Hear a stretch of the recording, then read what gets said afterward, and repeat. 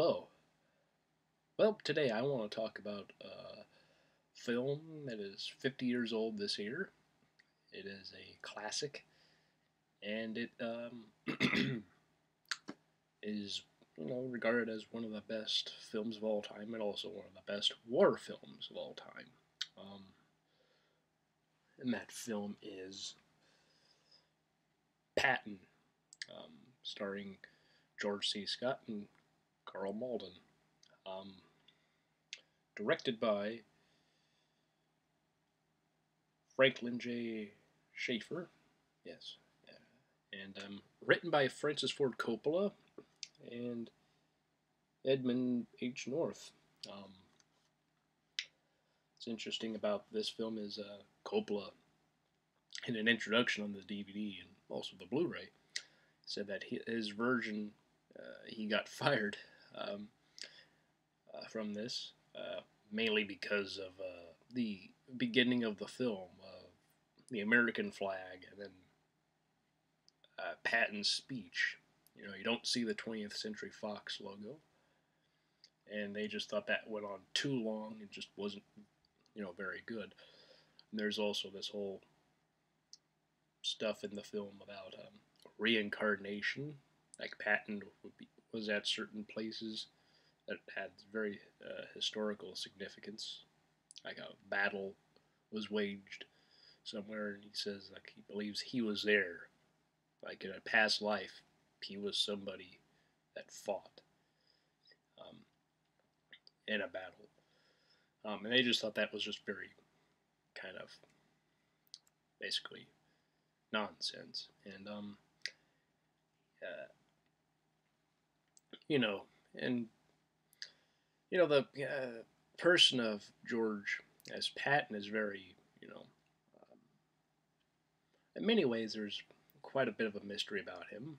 I mean, yes, there are books about him, but there seems to be sort of this aura about him, like just seemed to be a very larger than life person.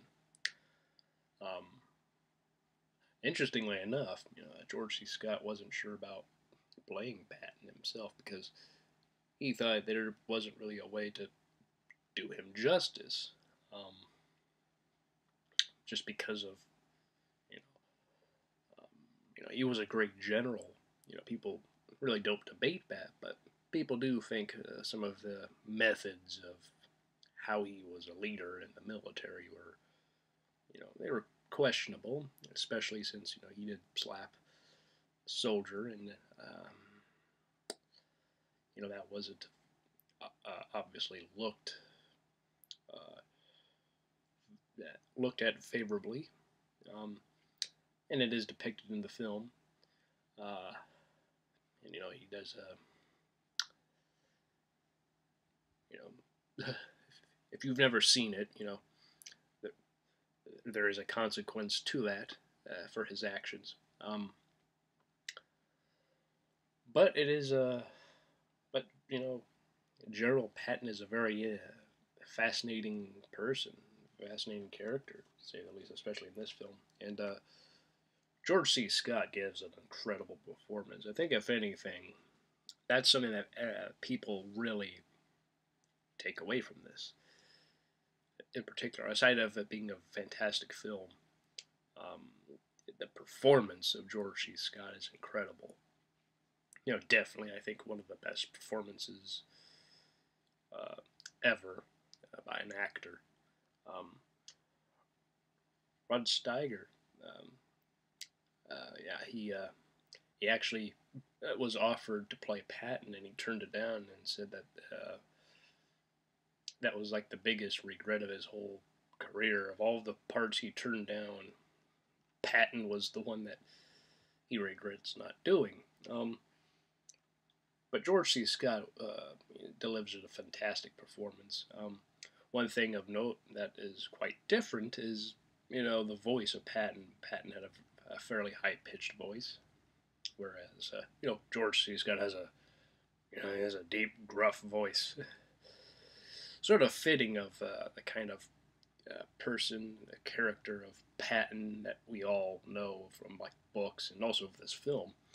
and just the stories of Patton, you just kind of get. And that's not the case at all. In fact, him swearing quite a bit is actually to compensate for his higher pitched voice. You know, he was in such a high rank, high ranking in the military, you know, the army.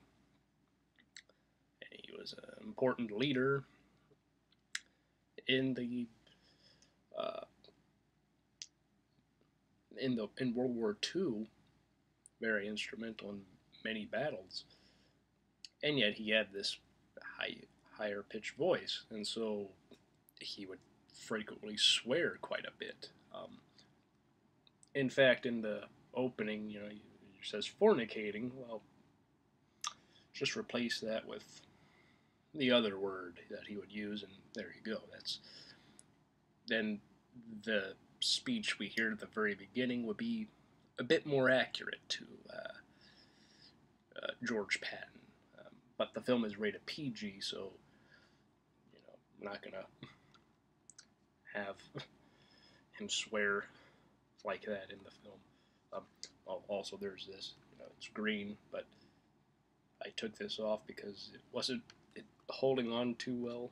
But yeah, just keep it with it anyway.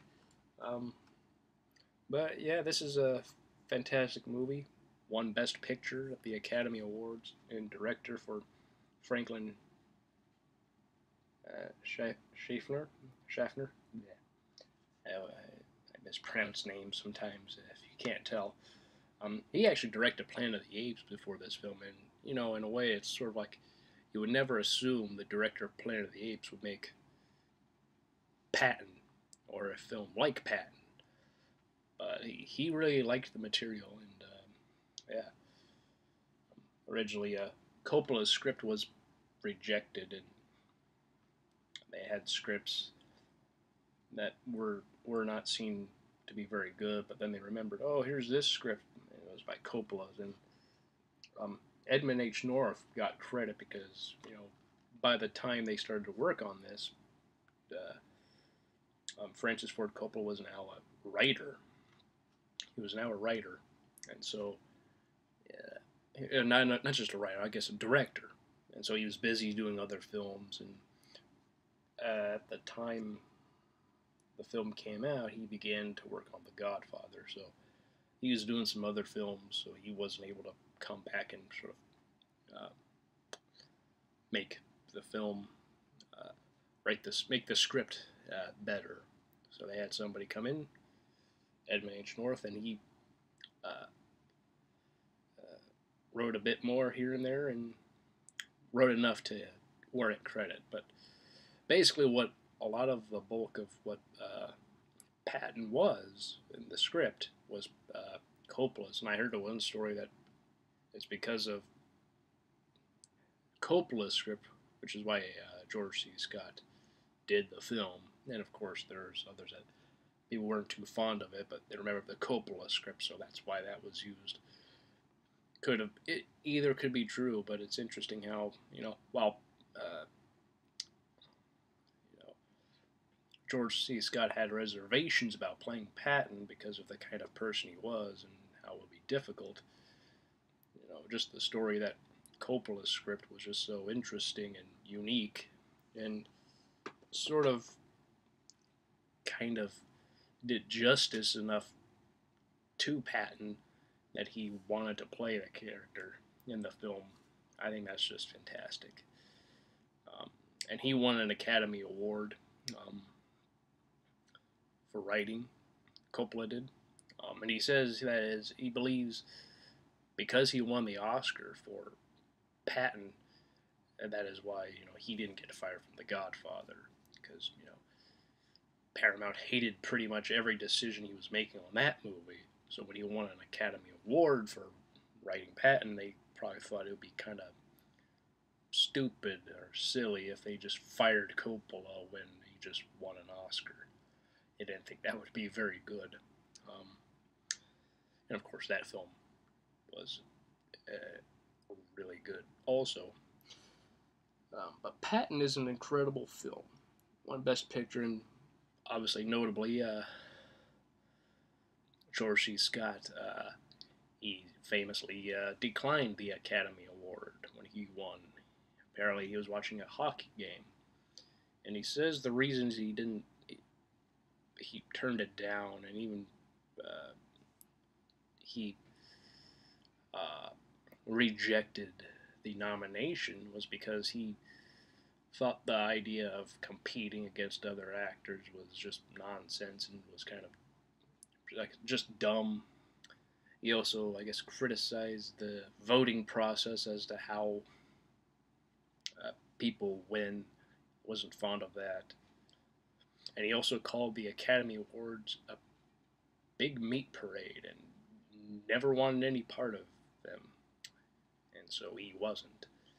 Um, I think that's quite interesting, especially since nowadays people look at the Academy Awards and you know people are quite critical of them.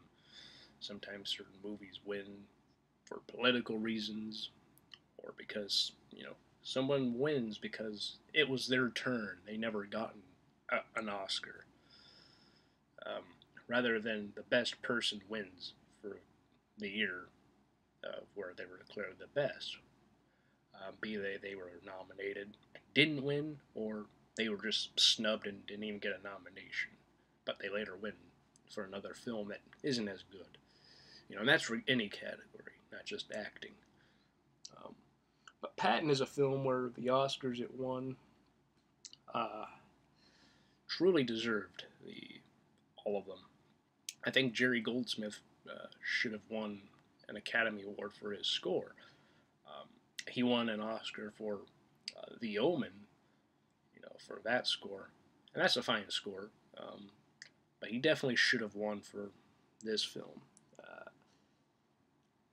Yeah, and another thing I want to say about Patton is I was like about 12 or 13 or so, around that age when I first saw this movie, and I was just really enraptured, especially by the performance by George C. Scott. He gave such a commanding performance where all your attention was always on him. And it seems like that's what a lot of people thought about Patton. Regardless if you liked him or not, he just had that presence of everyone looks at him. Um, George C. Scott definitely has that presence. Um, but yeah, I love this film. It's an incredible film. You know, showing his his experience throughout World War II, the various how important he was. It's very fascinating. And there's still quite a bit about the guy when you're watching the film that sort of a bit of a mystery. You know quite a lot about him, and yet there's so much we don't know about him at the same time. Sort of like Lawrence of Arabia, the performance Peter O'Toole gives as T.E. Lawrence. We spend so much time with him in the film, and yet by the end of it, there's still this mystery that is there about Lawrence, and that definitely applied with O'Toole's performance in that film, and I think that applies with Scott's performance in Patton. Um, all the other actors in this film are excellent, but obviously George C. Scott really, this is his film. He really makes George Patton. He really becomes him, and regardless of the differences of his voice, his performance seems very, it seems to be very close to the person, the real person that you could really get in a film. Um, Obviously, you can't really capture the real person unless it's the person themselves. But in terms of film, this seems like as close of a depiction of him as much as we can ever get on film. And Scott really delivers an incredible performance. And I'm always in rapture whenever I watch this film. It's so incredible, and I love it. Um,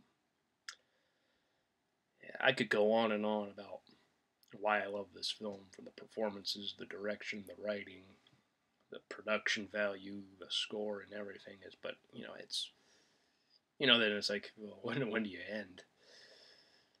I just love this movie. It's I don't know where I will put it on my favorite list for my favorite films, but it would be somewhere. I don't know. It's not in the top 20. Um, I have that nailed down, but it could be in my top 25 or 30, somewhere around there. I do rank this quite highly. I know there might be some who don't, and that's fine. Um, but I really love this film. I don't watch it all the time, but this is also a movie where I think every so often it's good to watch it. You know, one of those movies that if it's not your favorite movie, you may not watch it all the time, but it's one that's always worth watching every so often. Um, but yeah, that's all I have to say. Um, I hope everybody's had a good day and a good week. Hope your weekend is great, and also here in America, hope you have a great Thanksgiving. Hope that went well, and hope your Thanksgiving weekend goes well also. Um, yeah, I just hope you're all safe wherever you are in the world, not just America. And yeah, take care. Yeah, have a great day, great weekend and week. I'll see you all next time.